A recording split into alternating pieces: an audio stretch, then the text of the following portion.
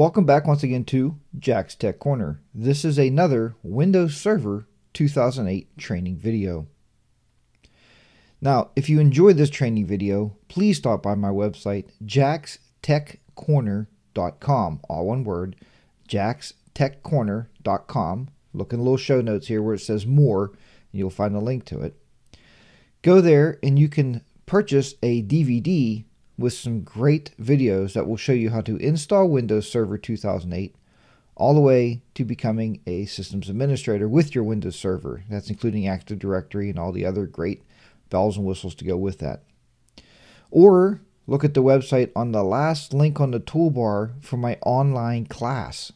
A lot of people are signing up for the Windows Server 2008 online class where the video's there. You also can take quiz questions to make sure that you're retaining the information, and at the end I will issue you a certificate of completion for the Windows Server 2008 installation and administration.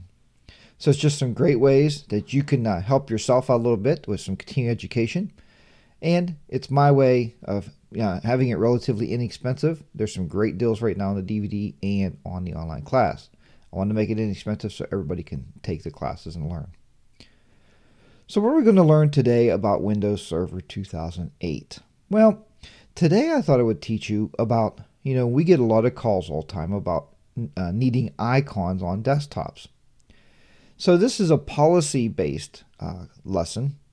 And what I'm going to show you with this is how to push out an icon for all your users' desktops without having to touch computers. I mean, let's face it, we have 700 computers in our network. So with 700 machines and 2 guys, it would take us quite a long time to get those icons pushed out there to everybody. So let's go ahead and get started here. I have Windows Server 2008 already booted up. I'm logged in as the administrator. Let's go ahead and go into this policy, and I'll show you how to create the shortcut. So what we would do is simply click on the Start button. Go to your administrative tools and then go to Group Policy Management. Group Policy Management, or GPM.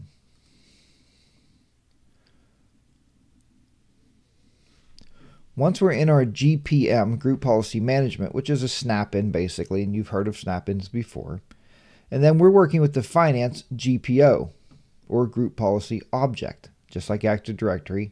We now deal with group policy objects. I'm working in my finance department, and on the DVD you'll see how we created this actually GPO. It's on the DVD and it's on the online class, so there's another good reason maybe to take it if you don't understand these items. But if so you're under finance here, and if you understand Active Directory, you would pretty much understand the way the objects work in the group policy also. We're going to right click on the finance and go to edit.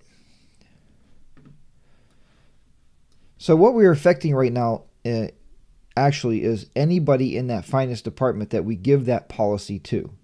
Any computers or any people that we apply that finance policy to, that's the computers that we are affecting. Now, speaking about that, there's 2 ways we can really look at this. One is you can either go to computer configuration, which means you can push this desktop icon out to every computer no matter who logs in. Or we can do it based on the user configuration. So as the users log in, it gets put to each desktop. Now what we tend to like to do in our organization, what works for us the most, is to go into computer configuration. And if I go into preferences and then Windows settings, I'll go to shortcut. So what this is going to tell me is we are going to place a new shortcut in the all users folder anyway. So let's do it based on the computer itself. Then every time that somebody would delete an icon, which if you work in a school, that's quite possible. If they would delete an icon, one would be replaced back onto their desktop again. You don't have to continuously go out there and replace those. So just right click in here and go New Shortcut. Once we're in here, there's a couple different actions we can take. We can either update. So if you have a website that maybe changed the URL, you can go in and you can do an update. We could do a create. That's what we're going to do actually today in this lesson. You can replace the icons. So say if you have an icon called Google, but Google moved. And you can actually take that and change the URL if you would like. Update, as I was just talking about, you could update the icon or delete it altogether. So if the icon is no longer used, which happens a lot of times if you buy online applications, you're using it for a while and all of a sudden you don't like it. So we can just click that. All the computers, it will actually delete the icon off of them. So we're going to go to create because we want to create a new icon.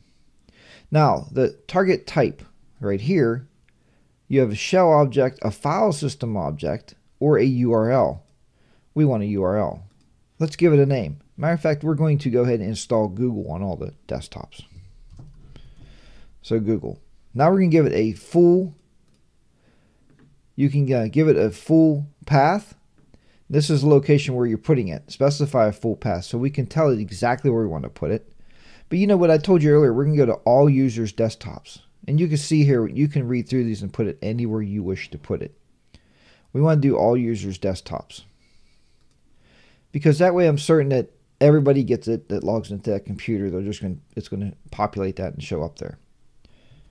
Then just put your URL in here, just like you would type it, HTTP. You got to type the whole thing out, www.google.com. Now we're just going to simply click apply, and it says please enter a value for name.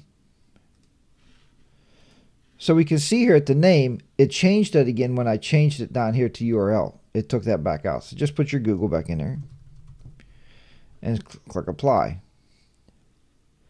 And then click OK. You can see here order number is 1. The action, it's going to create it, and it's going to tell you where it's going to create it here. Common desktop directory / and then Google will be the folder, will be the shortcut, and then that's the target where it's going to actually go.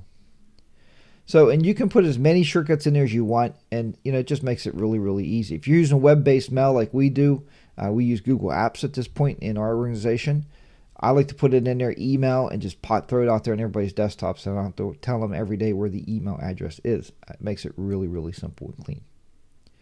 So I hope you've enjoyed this video tutorial on how to push out desktop shortcuts to your users' computers with never leaving your Windows Server 2008 environment. You can sit there at your office, remote in, even if they're virtual servers, do a remote desktop session and create your icons on the fly as people are logging in for their actual computers.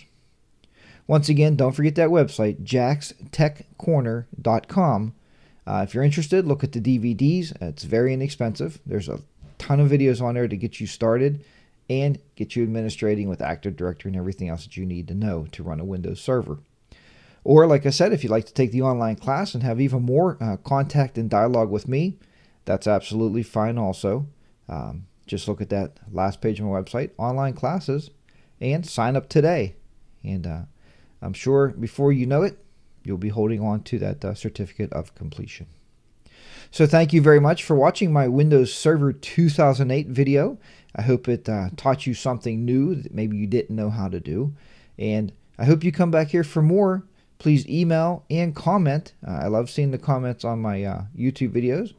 And I'll see you back here next time on Jack's Tech Corner for another Windows Server 2008 training video. So long for now.